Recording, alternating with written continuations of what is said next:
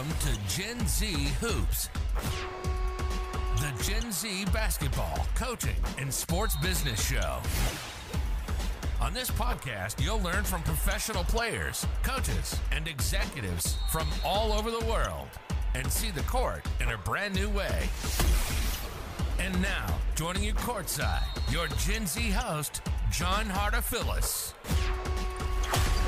Hey, my man, what's going on? All right, what's up, John? Thank you for having me.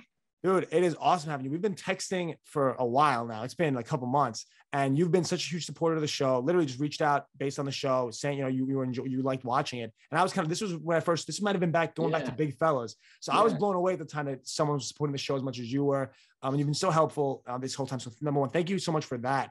But really excited to dive into your whole career. I mean, it's gonna be a lot of fun. Yeah. I love what you do. I came from a blogging background, so I always have respect for people who just produce. So yeah, you and me, let's do good stuff and grow. Definitely. So I mean, it's awesome, right? Thinking about how maybe we've just met each other online, right? We're here on Zoom even for the first time. Yeah. And it's cool thinking how the relationship can even grow. But talk to us a little bit about where did this passion for ball start? Obviously you like a show and you've been able to continue it by listening. But maybe where did that all begin for you way before the Gen Z Hoops, back when you maybe first got into the game of basketball? Yeah, man, a lot of blessing. It all started from Taiwan, half the world away, small island country outside of Maryland. I grew up there, and I grew up really shy, and I was introduced to a slam magazine, and I just fell in love with it. And at the time, it was like so early, and I remember my really first basketball memory was the 2006 Miami Heat championship. And I was so shy, so I would just, read the magazine so religiously. And also that was my way to learn English and just also kind of get away from people. And that's my passion. So that's the super early start for me. Yeah. No, it's awesome, right? And thinking about how it wasn't even just a sport, right? It was a whole way for you to get into American culture. Right? You're learning the language from reading these slam magazines. I mean, so you mentioned maybe the first championship you watched. I mean, how did that maybe develop, right? When you were a kid, maybe that's what got you hooked. But how did that develop maybe as you got older and you started seeing how, maybe I can start working in basketball? Yeah, man. I was really fortunate. My family and I, we got a green card. So we came here before high school. And that was the part when I say, man, I can actually make a living off of sport. So my original goal was going to be a sport researcher because I was always that shy person on the TV, always watching games, and I would take notes and take more notes, player bio, player reports, breakdowns, tendencies, just for fun. And when I came to the US, I started to do that more and more. And I started to have a website because I want to work towards that career goal beyond the media side.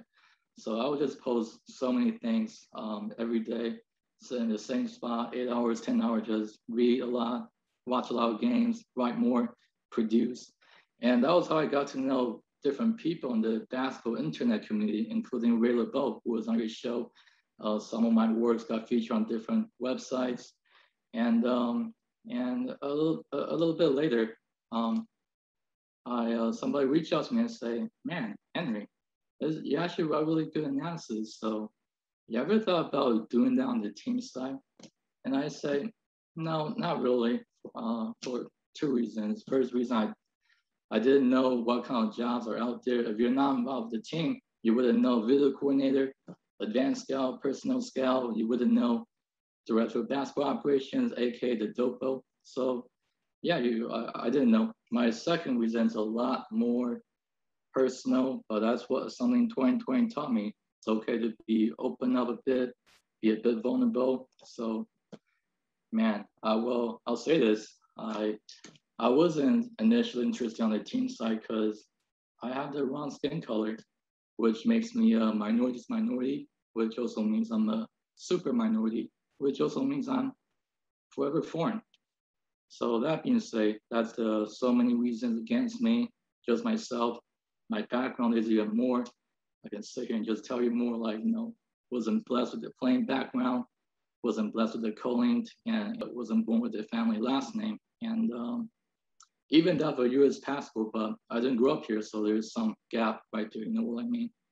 And also English, that's not my first language, didn't pick up until I was 14, 15. So I talk with a bit of an accent. So my point is, my basketball voice, they will never carry any meaningful weight because people are not going to take me seriously. And you and I know we didn't come from a traditional basketball background. So there are people they say no, the toughest thing in sport is to break in. They're not wrong, but for me, the toughest thing in sport is to have somebody to trust you. And I know me like this with all the backgrounds, you can just sit here and give me a bunch of statements. I will reject them all. But yeah, that's I knew that I didn't like my chance. But man, a little bit later, I say to myself, let me take the chance and reach out. So I went back to my website, which by the way I don't have anymore. And I put together some of my better play reports, analysis, whatever I could find. If I thought they were good, at least the better ones, put them together. And I spent money to print them out and also spent money on the envelopes, stamps, mails, letters, delivery fees, is mailed to every NBA team and say, I would love to work for you. These are my samples and feel free to keep them on file. And that was 2017 spring, by the way. And 1 week, 2 weeks, 1 month, 2 months, I got no response. And I said, okay, I think that's my calling. Let me continue and be on the media side. It's I wasn't too sad, but I knew it was hard, but at least I gave a good try. So I didn't have to sit here and wonder, oh, I wish I could have done that 10 years later. So, but man, about 5-6 months later, so September 2017, we're talking about, out of the blue, Shane Battier reached out to me. He say, Henry, I got your stuff. I'm so sorry, man. I got so busy and I got reports like these, but yours is one of the better ones. And I remember that. And I need some help with G League scouting and G League analytics. And I think you and I should work together. And that's it, man. From there, Shane introduced me to Keith Askins, who's the scouting director. And that's my journey on the men's side. 3.5 years, never looked back. And then on the women's side, I more and more I got to know more and more people. And one of them was Coach Dan Hughes. He also had him on the show. And at the time, Coach Dan, he just got his job in Seattle, and he was looking for somebody who didn't mind working the WNBA summer schedule, somebody who knows some scouting, stats, analytics, and basically just somebody who's young, who didn't mind. So I fit the bill. We got on the phone call, 40-minute talk, and the next thing I knew, he brought me over 2 seasons, 1 calendar year for 3 years. And so there you go. That's my 7-minute bio journey from Taiwan, rural countryside, shy person all the way to here. And now I got to talk to you. So there you go, man. I love the journey. It's incredible. I'm thinking about the changes that you went through to get to this point. Now, you mentioned a couple interesting things about going through adversity and having to overcome that. And one of the biggest things you always tell me when I'm always like, Henry, thank you so much for taking interest in the show. You always bring it back to content creation, being a content creator, and how, John, when you're a content creator like me and you, it's easy to love this stuff or to find these commonalities. I mean, when it comes to content creation, like the website you were building and sending all, your resume to your samples to all these teams, like, what did that look like for you in actually making content? Like, that's a huge thing that people miss out on. Yeah, with the content, that's a challenge that a lot of younger people, they reach out to me and say, yeah, I don't know what to start. I don't know what to write, or YouTube videos or stuff like that. When I got my start, I would just sit in that one spot and just read all the columns, ESPN stuff. When I read a lot, the more ideas and thinking just came up to me, and I just started to do my writing, my analysis. But for those who really didn't know what to start or what to write, I would just say, just read anything that you find. And if you see something that, oh, that's interesting, then you go back for like the last 20 years, 25 years, and you do the same thing. You find a trend. So for example, there was an article that says, who are the people who don't block too many shots, but they're really good defenders. So for another word, their traditional stats underestimate their defensive impact. And they have a list of players from this year And if you're young, you can just, oh, let me go back and find the last 25 years of these categories or these events. So that would be my advice. In terms of reaching out to people, I didn't really know too many people, so I just went to the website. They have the mailing address, and that's it. Sometimes they hide it. If you can't find it, you just go online, find the staff directory where they have like a PDF staff page. You go there, and it's gotta be there. It's hiding somewhere. So, yeah. Yeah, media guides, and even more media. It's all in there. Media guides. Whether it's all there. emails, you'll find, or just even once you have one person's email, right? It makes it right now. You can kind of figure it out to where, right, and like no one is truly untouchable, right? With the right amount of with the proper networking outlook, you'll make it work in the industry and be able to find your way. Obviously, taking good networking practice to do that and making sure you're respectful of people's time and making that all work out. But we of course, I hope we covered that enough on this show. So many guests come on and talk about networking. Hopefully our listeners are pretty good at that by now. Even right, but when talking about building this content creation, getting your name out there, but then it finally worked, right? You get the call, you get the message from Shane Battier. And he's not the only person, like you mentioned a few others, to maybe be a mentor to you and help you through this process. Like, who are some of those people that have maybe been able to be that guiding hand to you through an industry that you kind of need that to be successful in? Yeah, I'm really blessed to have the right people around me. Biggest supporters, Shane, Keith, and Coach Dan, especially Shane and Keith. They changed my life. And if I sit here and talk about them more, I'm gonna cry. And I mean it. It's they really add a lot to my life. I attribute all of my basketball and emotional growth to them because they saw something in me early when I didn't believe in myself. And to be frank, as I look back, I reflect from Taiwan, countryside, grew up shy, all the way to here, I feel like a Forrest Gump. It's really from nowhere, zero background, and right here. Just it's a Forrest Gump journey. We both grew up in the countryside with farms in the back. We both have single mother households. We both grew up kind of poor, and we're both low maintenance. And we also both have crucial figures in our lives, and their names are Dan. For Forrest Gump, you got Surgeon Dan. I got Coach Dan. Oh, and also Forrest Gump came from Alabama, and my mentor Keith, he grew up in Alabama. So the state of Alabama, it really does now to produce some of the finest role models. So that's something my journey taught me, to have that Forrest Gump mentality. You work hard, do the right thing, do something that you like, and always go outside, get to know different people, and then you stay with the right people. You stay with the genuine people. If you can't find them, then you be one, because they will come to you. That's something I learned. In basketball or in life, the wrong people, the wrong events, they will teach you the right lessons. And there was no doubt what doesn't work out for you will always end up working out for you. I mean, John, you and I, we're old enough to be thankful of setbacks because they make us better.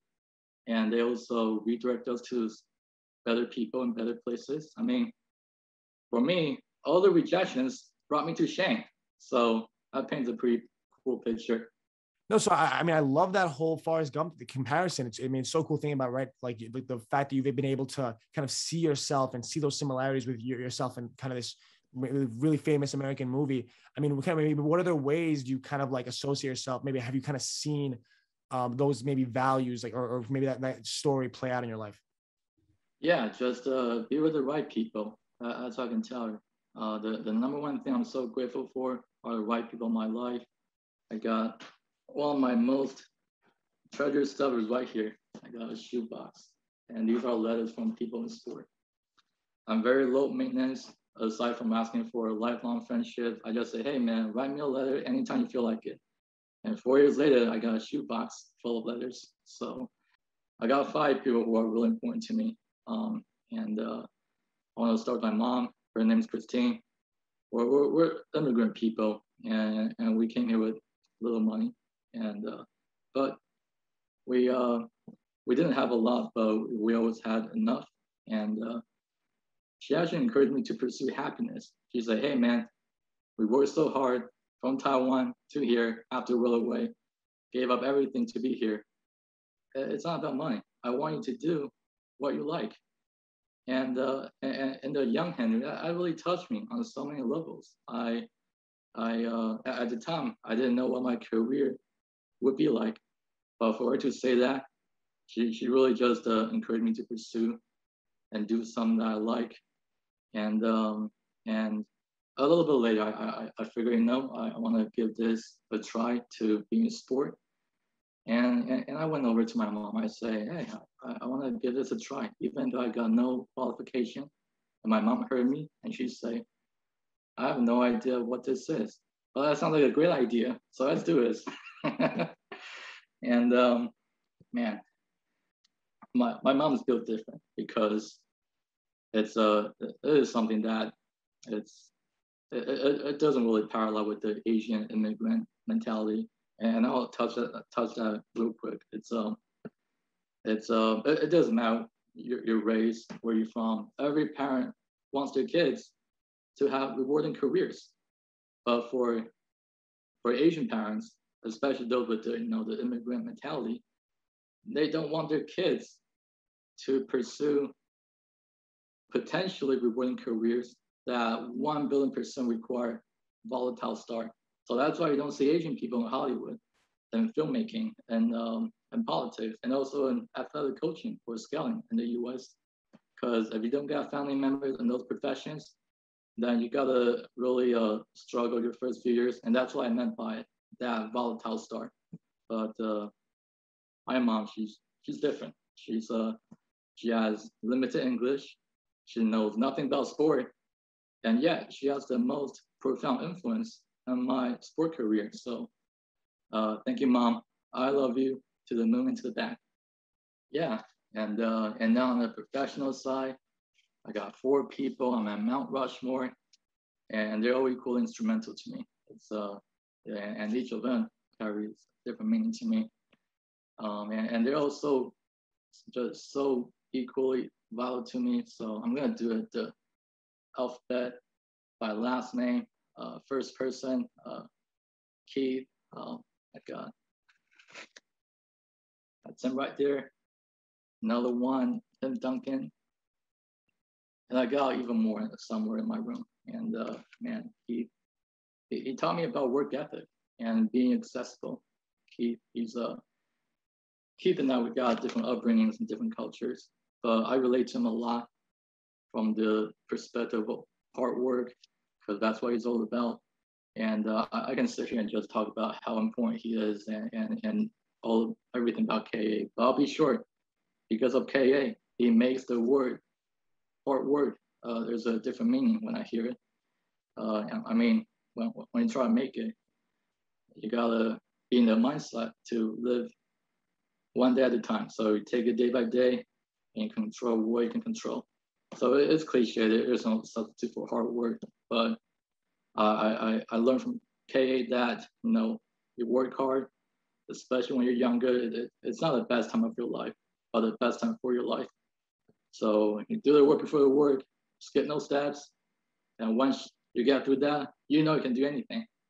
And always remember, especially in basketball, it's the grind, but the best kind, and the rhymes. And that's the first thing about work ethic. And I mentioned being accessible. So that's the second thing I learned from KA.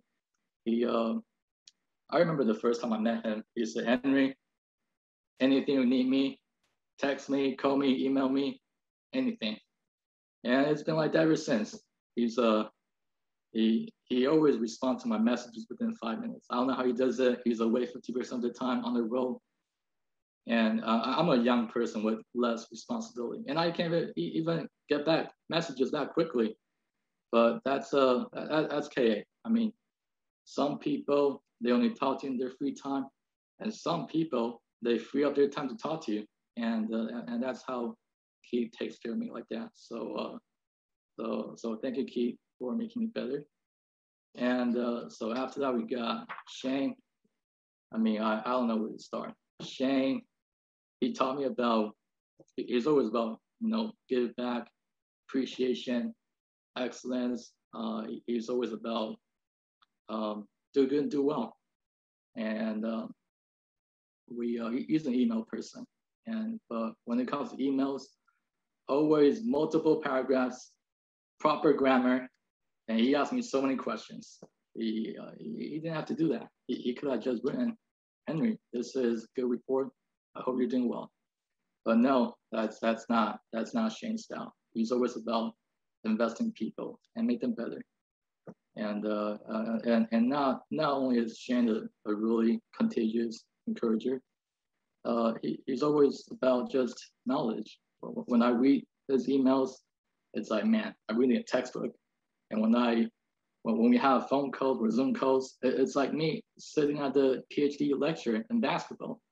And he's just so terrific. It's learning from Shane, interacting from Shane. It always inspires me just so many good thoughts when I talk to him. And he allows me to learn early what he picked up later.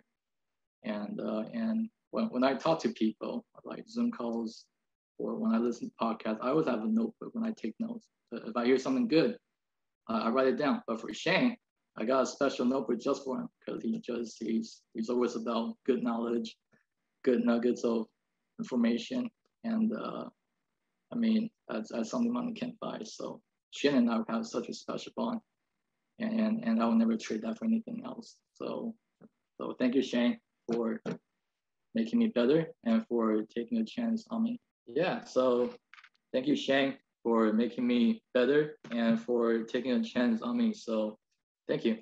So we got Keith, we got Shane. So the next person we got is Coach Dan Hughes. He's always about empowering and impacting. And if you listen to his past interviews, 9 out of 10 times he always mentions the word empower. That's what Coach Dan is all about. I remember when super early beginning, Coach Dan said, hey, Henry, doesn't matter when, we're going to talk every Monday. We're going to talk about basketball. We're just talk about life, like you and me, year round. Doesn't matter. Preseason, end of season, postseason, playoffs, off season, or after a really tough, bad loss. Doesn't matter. You and me, Monday, we're going to talk. And it's been like that year round. That's his style. He takes the time to listen, get to know people, and you know the book. It's Tuesdays with Maury. So for us, we got Mondays with Coach Dan. It's like that's our office hour. He's always about helping people and seeing other people do good. And basically, he's like the WNBA version of Coach Popovich. He's so giving, so open, and now 20 years as a WNBA head coach, and right now you look at the league, half the WNBA team's head coaches all came from Coach Dan's coaching tree. So thank you, Coach Dan, for making me better. And I got my last person is Sean Morgan. He's my college best friend, even though we're 2 years apart. He's older, but he's the person who encouraged me to pursue this super early in my start. Even though I got no credential, no qualification, no nothing, he encouraged me to just say, go pursue that, from one minority to another minority, from Sean Morgan to me. He has been that very first driving force in my journey. And Sean taught me it doesn't matter. We all start from somewhere. And you saw my LinkedIn bio. My bio reads "Digging Anywhere." So that's my respect and not towards Sean. He always reminds me why I started. And even though Sean's not in sport anymore, he has left the sport profession, but his impact on me continues to linger and continues to be around me. And we talk all the time. We always have this really unique bond. So even though he's not a sport, but I just want to take the time to really publicly thank Sean. I know you're listening to it, Sean. So all the love to you, your wife, Cece, and the Morgan family, because you guys have a special place in my heart. So all the love, and thank you, Sean. So Henry, right, it's been incredible by thinking about all these mentors that you've had and all these people that have helped you get to where you are. And you've definitely learned so many lessons along the way to get you to this point. But I'm still curious as to like, what's some advice you'd give to a 20-year-old Henry Ye that's just figuring all this stuff out? Like now you know this, but maybe back then you weren't too sure. Man, that's a good question. I used to didn't like myself. I used to hate myself because I didn't have the right background, and I wasn't that interesting in sport. So that being said, I would overcompensate myself to make myself sound more smart, to make myself feel more accepted and more belong. And before I go on, I have a story I want to interject. Something that happened the last year, 2020, was such a tough year. Just really unthinkable time, and a lot of people, they just kind of they feel lost. They lose their purpose, and especially for younger people. So that was the part when more and more people in Taiwan, they reach out to me.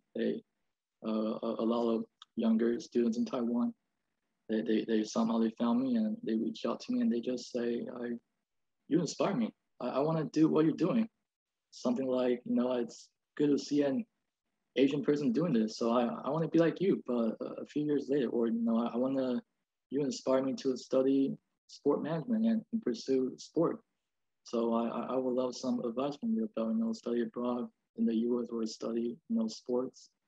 So, and not long after that, I found out I was the first person from Taiwan to be doing scouting, and to be involved. And that was the part when I realized, man, I gotta represent.